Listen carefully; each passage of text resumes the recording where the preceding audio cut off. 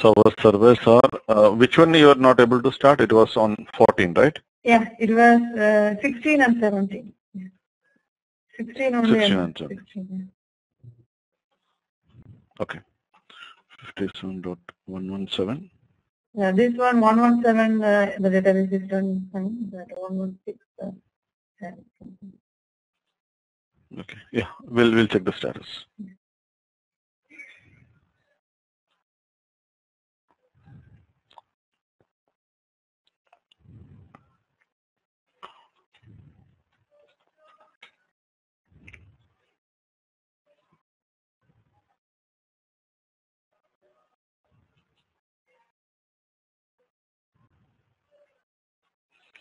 Okay. PS-EAF pipe grip OH. EST.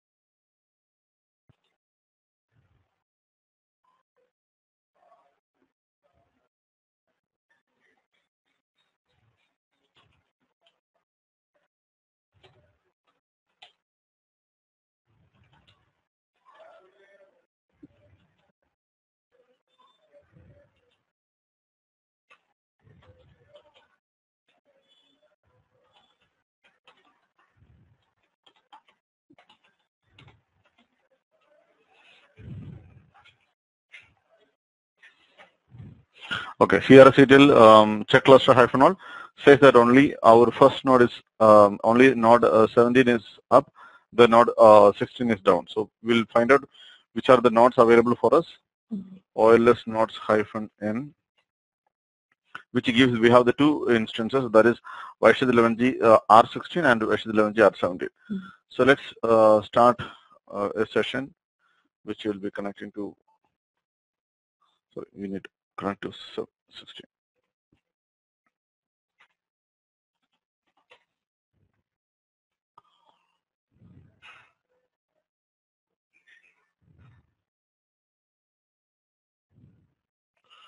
Okay.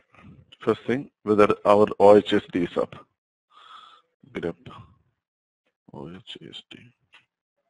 Okay, OHSD is up. Now let's go to Wysheid grid_home bin CRSETL check CRS. It says that Oracle high availability service only online. The CSS, CRS and EVM is down. Now we check the ASM is not up. In the next check will be that whether my ASM disks are available. Okay. So for that, /user/sbin/Oracle ASM list disks. They are showing. Okay.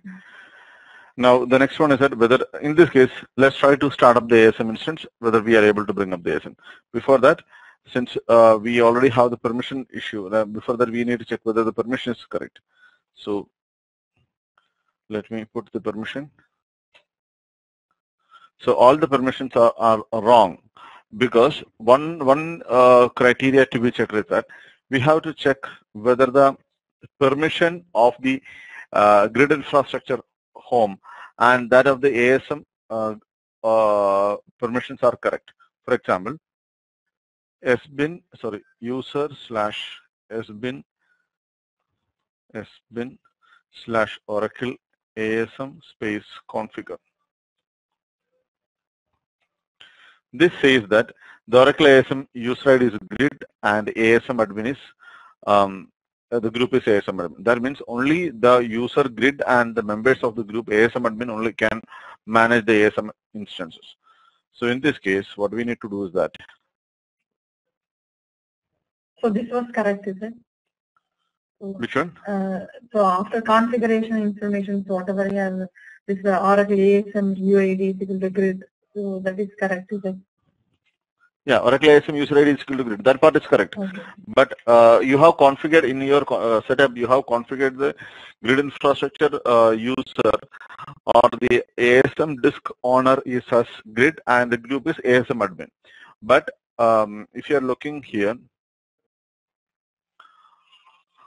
our grid home, the software location, you have changed as Oracle and install.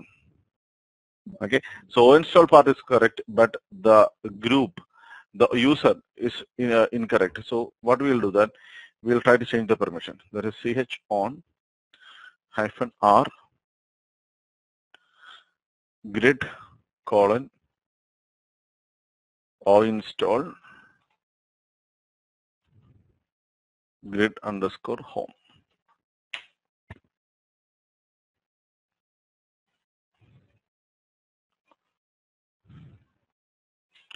Okay, now let's do grid underscore home ls-l.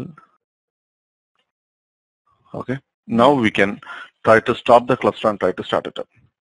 That is cd bin ./crsctl stop crs.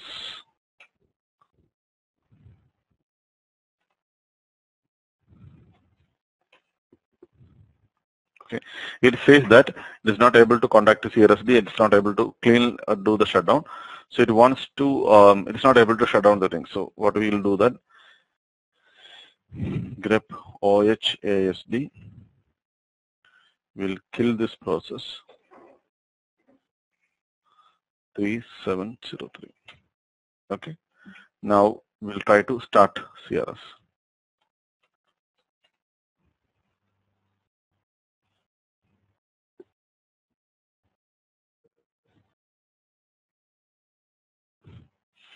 Meanwhile, we'll check one more thing. pwd ls-l. Here the permission looks fine. Now we need to check one permission ls-l Oracle. Okay. This looks fine. In these cases, maybe if this is not starting automatically, we may have to go ahead with a restart of the server, but we'll see. Check CRS.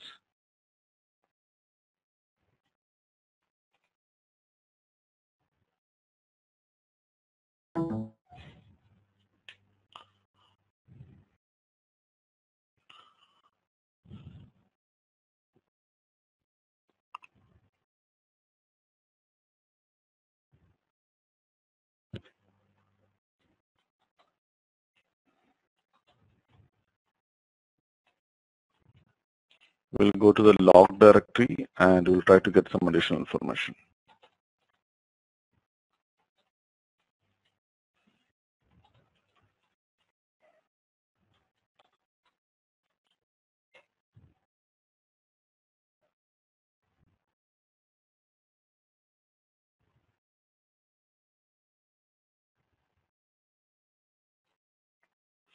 Here you are getting a message that, let's see what's the time now, date. Yeah, it looks like it's a previous message. But if you're analyzing the log file, you can see that at the last, when it's tried to bring up the resources at 7:54, it was telling that it is not able to start up the OCL location. It's not able to access the OCL location, which is under ASN disk group, because ASN disk group is inaccessible. Okay. Are you getting this message? Yeah. So that is another way to find out whether we have any permission issues are there. Now let's check whether this issue is resolved.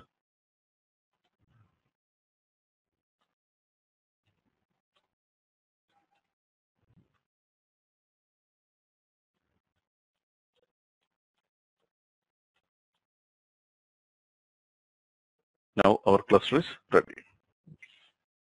Now you should command crsctl check cluster -all. Is this clear? Yeah. Okay. Anybody got any questions on this troubleshooting steps? Yeah, go ahead. After that, it will show the whether the ASM is running or not. Until this, I also don't have problem at the first time.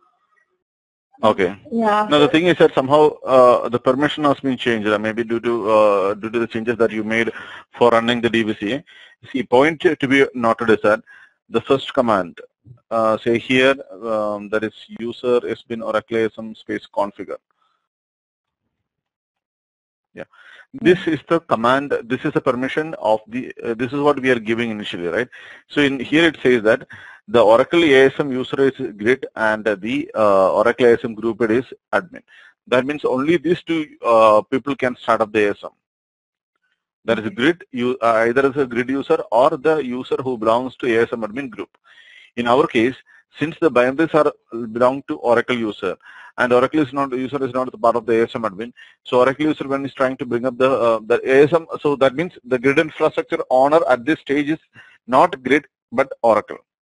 But Oracle permission and that of the Oracle ASM disk permissions are not matching.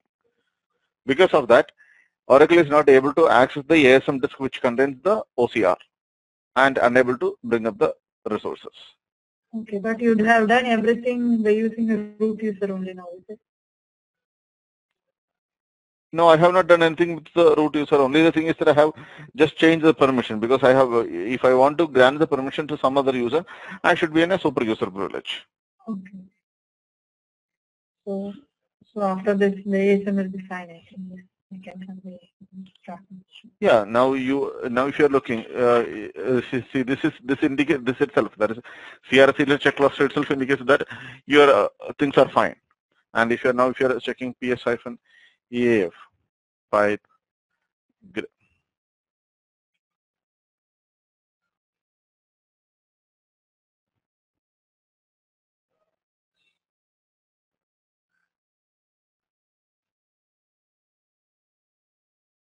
if I'm issuing a PS-EAF grep as ASM or SMOL, I can get the ASM instance. Like on in the screen. Yeah. You're able to see my screen now? So you can see that the ASM instance is started as a grid user. Now your cluster is back to the normal privileges and normal operation. Okay. Thanks. Fine. Any other anybody else got any questions on the steps? This troubleshooting step? Ronald, Sudeep. So always we have to do as a grid user or as an Oracle user. Yeah. You see, you need not specify unless you are stopping and starting the cluster. You don't have only when you are starting to stopping a cluster or you're planning to start the cluster. Otherwise, what happens is that you see whenever your cluster is when the cluster is automatically started, the cluster is started automatically whenever you are restarting the server. So to match up that one, only we are starting with the root privilege.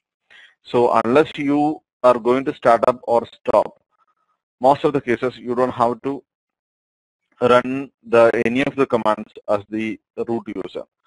You must try to run as either as grid infrastructure owner or else the RDBM software owner. Fine, is that clear? Yeah.